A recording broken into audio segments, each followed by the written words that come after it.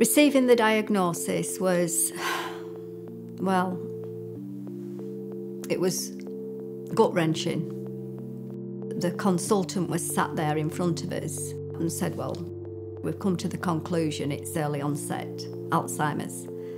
And that were it. And I came home alone and I just sat here thinking, well, what happens now? What do I do?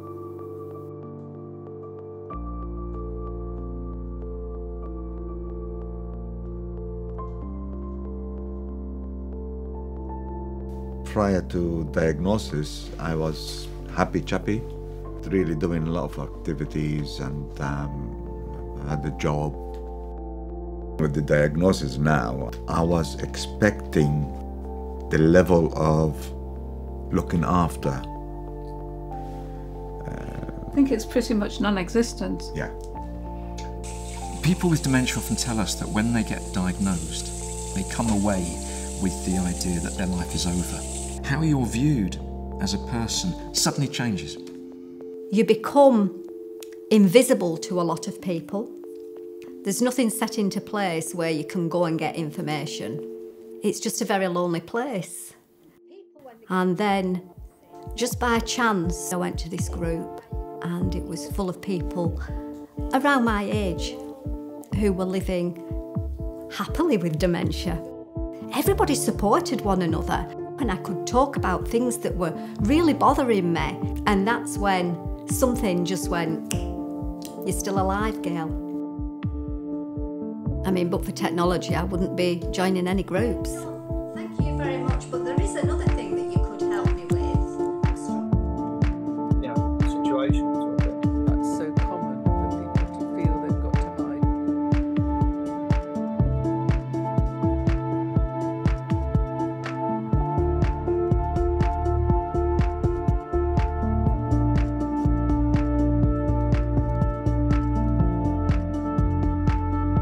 Oh, hello there.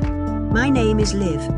I'm the world's first artificial intelligence, created with input from real people living with dementia. So at the moment, people living with dementia are receiving variable levels of care from people directly.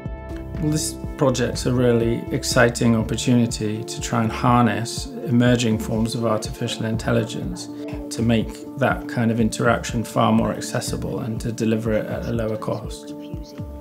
That it's their diaries, it's their experience which is creating this artificial intelligence. You know, they've been involved in thinking about the kind of questions that they might have asked and the kind of answers that they would have found helpful.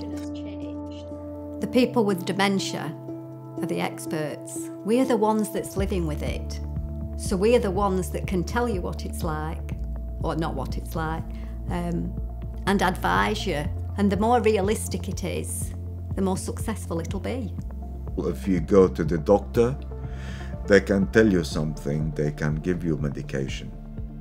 But people who live with dementia is the one that, you know, the one who can tell you exactly what they're going through. Can I find work maybe with my condition? Absolutely.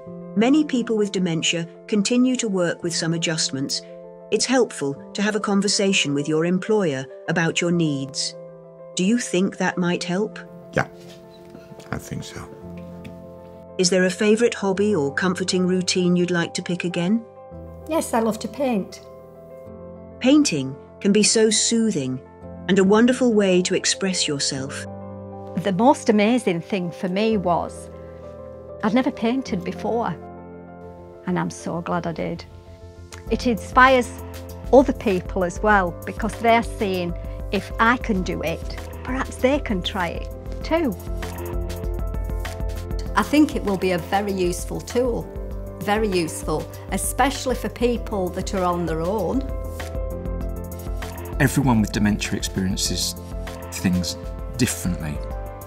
And time again, people show us that there is a sense that life can be lived well, can be lived with hope, and people can retain a sense of agency and, crucially, retain their place at the human table.